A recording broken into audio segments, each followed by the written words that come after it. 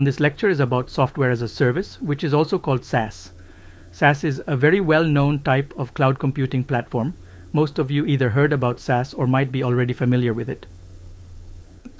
As you can notice in the cloud computing pyramid diagram, SaaS is at the top.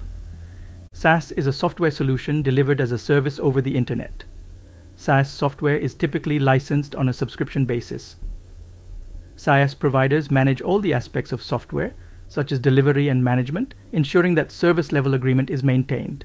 For example, the software is available whenever or wherever the customer needs it and performs as per the service level agreement.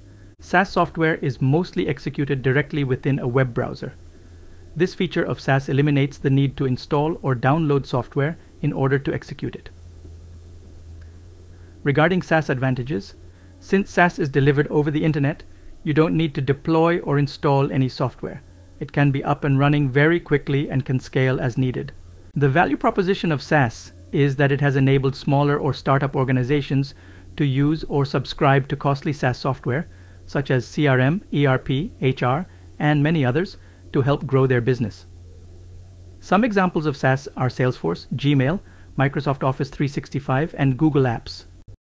To summarize, SaaS is delivered over the internet. It is typically licensed on a subscription basis. SaaS providers manage all aspects of delivery and management. SaaS software is executed mostly within a browser. No need to install any software for SaaS. It can be up and running very quickly, as typically no installation is needed on the client side.